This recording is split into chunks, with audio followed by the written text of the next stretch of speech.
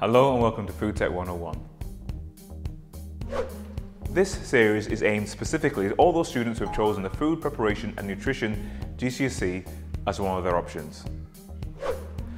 But what exactly is this GCSE all about? What kind of stuff will I learn? Well, the first thing to know is that you're not going to spend all your time making fairy cakes and cookies. Let's get that misconception out of your head right now.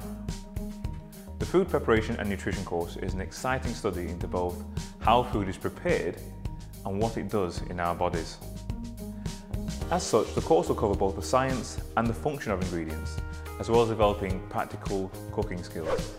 The assessment for this GCSE is divided into two distinct areas.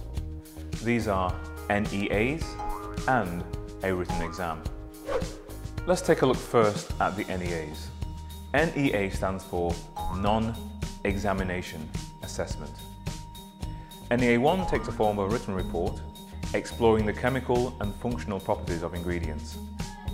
You'll be given a brief set by the exam board, which will require you to research into a particular area and perform food investigations/practical experiments. Whereas the NEA 1 is more about report writing and food investigations/experiments, the NEA 2 gives you a chance to really showcase your cooking skills. You are presented with a task by the exam board which gives you an opportunity to explore the cuisine of a particular culture or dietary group through the preparation of a number of dishes, culminating in a 3-hour cooking exam. At the end of the 2 years, there is also a 1-hour 45-minute written exam, which will be looking to test your knowledge on all the key areas that was covered in the GCSE so far. These are the key areas. There are 5 main areas that we'll be looking to cover over the course of a 2-year period. 1, food nutrition and health, food science, food safety, food choice, and food provenance.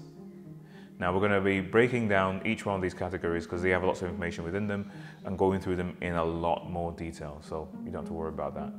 Again, that comes later on in the series. Phew, that's our intro over. Now, are you ready for our food journey? Okay, let's begin.